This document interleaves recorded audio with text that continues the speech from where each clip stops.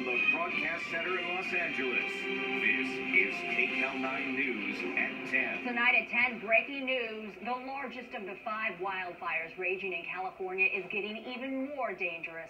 Evacuation orders are going out in Santa Barbara, where homes are now threatened by the Thomas Fire. And shifting winds challenge firefighters right now, not just in Ventura and Santa Barbara. Even though the Thomas Fire is a stubborn one, firefighters are making gains against the Lilac, Creek, Rye, and Skirball fires.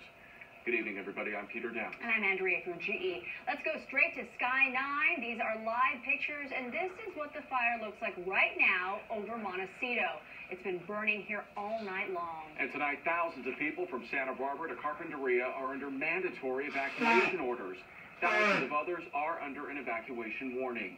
The evacuation zone extends from the Santa Barbara-Ventura County line south of Carpinteria west to Highway 154 in the heart of Santa Barbara. Let's check in with Desmond Shaw, live in Sky 9, with the latest on this large Thomas Fire. Desmond?